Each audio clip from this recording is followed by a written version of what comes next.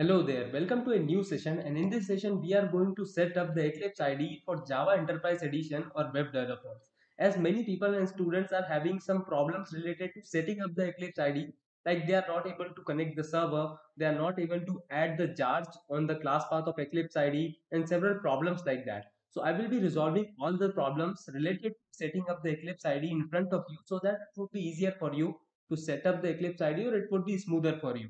So let's get started, and I will show you a small sample project as well, so that you would be able to run that same project in your computer also. So in this process, first of all, we will have to download the Tomcat server. And if you have already downloaded the Tomcat server, so you can skip the part of for downloading the Tomcat server. And if you haven't, then you can go with me. So first of all, open your browser and type Tomcat server downloader on the search bar and just press enter. After pressing enter, you will get this type of web page, or this type of web page would be appeared in front of you. Just click the first link that would be appeared in front of you, and I will suggest you to download the ninth version of the Tomcat, because it is more stable than the 10th version. And if you want the updated version, then you can download the 10th version, but I will go with the ninth version of Apache Tomcat. Just click that link, and it would indeed redirect you to a new web page, and this type of web page would be open in front of you. And just download the 64-bit Windows zip file. There is an installer as well, but that installer will also be downloading a zip file on your computer, so both of these things are doing the same thing. So I will suggest you to download the zip file. Just click that zip file, so it would be downloaded. As I have already done it, so I will not be downloading it. So after downloading the zip file, just unzip that file on the root of your C drive, so that it would be easier for us to set the path. Root of your C drive means C colon backslash whatever the folders are.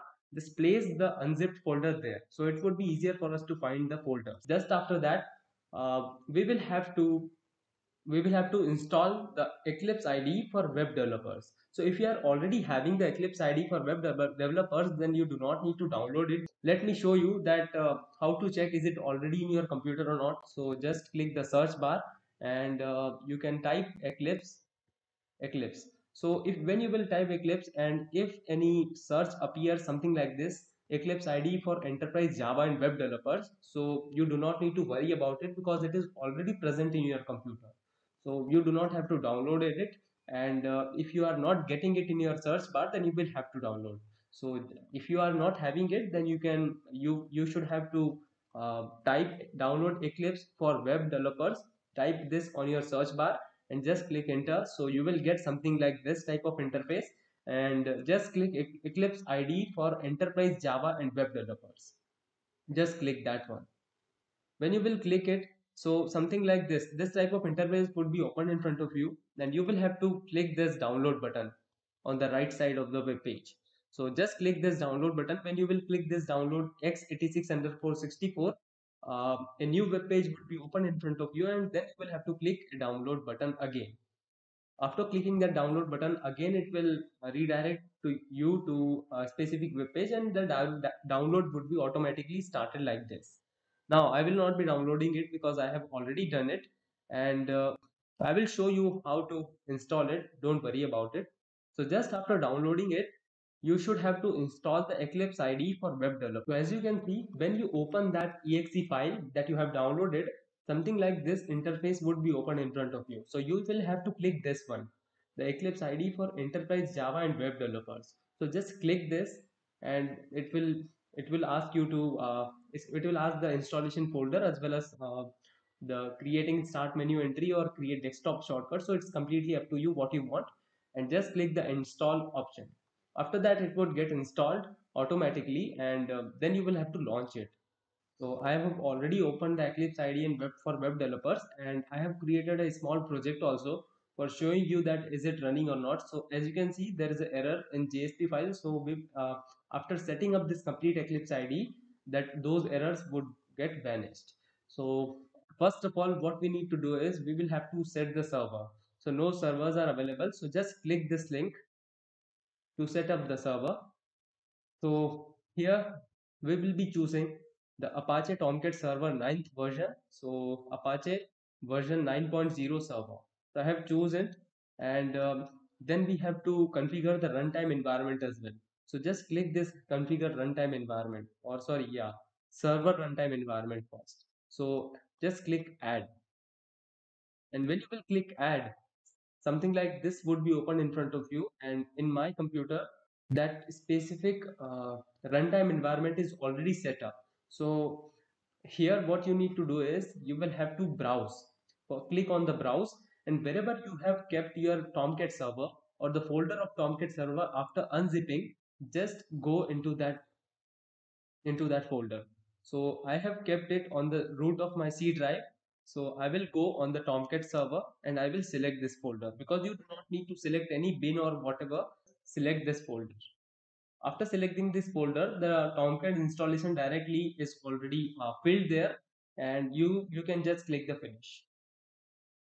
After clicking finish, that runtime environment is already configured, and now just click next and finish. So your server is automatically getting configured now, and you do not need to do anything. And if you will try to run this server now, then it would not run. It will give you the errors that server cannot be started because one or more of your ports are invalid. So we have to solve the problem of ports. So just double click on your Tomcat server, this one here. Double click your Tomcat server, a new file would be open in front of you, and here on the port name, the admin port name is wrong here. We will have to correct that name. Instead of that hyphen, or most probably you will have -1 or something like this number or any symbol there. So you can give any number there. I am giving 1, and you can enter. And just after that, control plus S, just save that file, and when you will again restart the server, then that server gets restarted.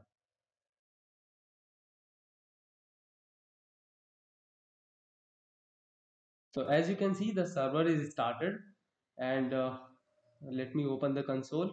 So here, server startup in 1655 milliseconds. So like this, you can start the server, and you can set up the server on Eclipse IDE. Now let's get started, or let's see about this. Now the most important thing comes into the picture. We will have to build the path, or we will have to configure the path for the project that we will be creating, because we will have to specify the Tomcat server libraries or the jar files into this project. Otherwise we would not be able to use the servlets or these types of things. So we will have to build the path. So double click on the project that you are creating, and go to the build path and configure build path.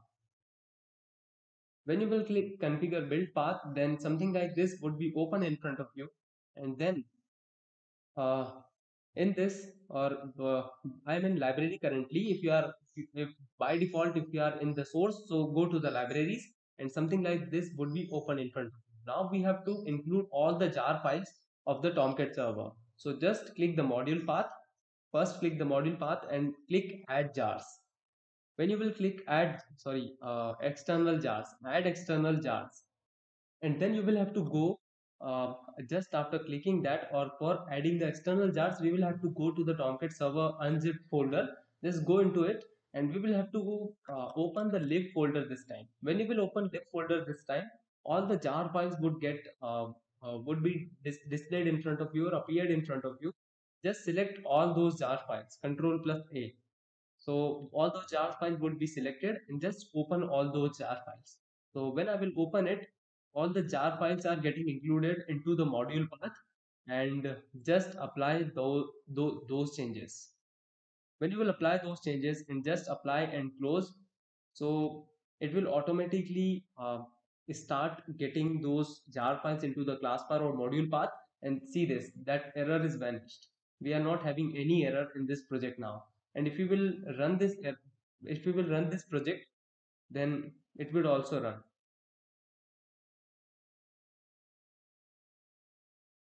See this, as you can see, all this project is run. uh, it is also getting executed properly. Hello there, this is my first application, isn't it good? So when I will click this button, so thanks for the feedback, it means a lot. So my web application is also working properly, and I hope these things are clear. If you are having any doubt, any problem in executing your web application, So please comment it below. I will try to get to you as soon as possible and try to solve your problem.